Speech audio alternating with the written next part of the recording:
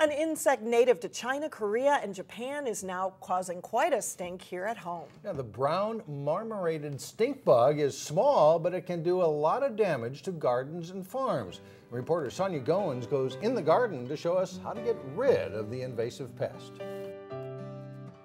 You can plant on, you're going to go on the right side? Bruce Smith and his family are busy planting tomatoes on the farm. How many you got left? The Smith farm has been a staple in Brooklyn Park for decades. Planting crops is a lot of hard work. The Smiths are hoping all their hard labor is not in vain. Now, Bruce hasn't seen any of these stink bugs on his farm, and that's a good thing, because not only do they stink, they could take out your whole crop. I am not looking forward to it either. The invasive insects like to eat just about any fruit or vegetable. That's why it's a problem for farmers like Bruce. Oh yeah, we'd definitely be worried. It's just another one of those little things, you know.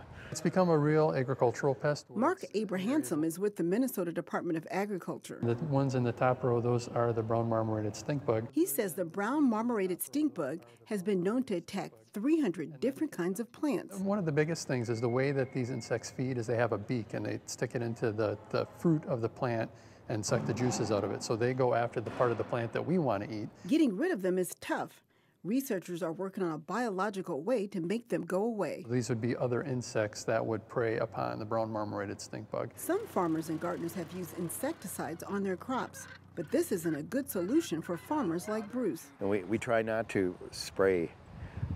We have hardly used any,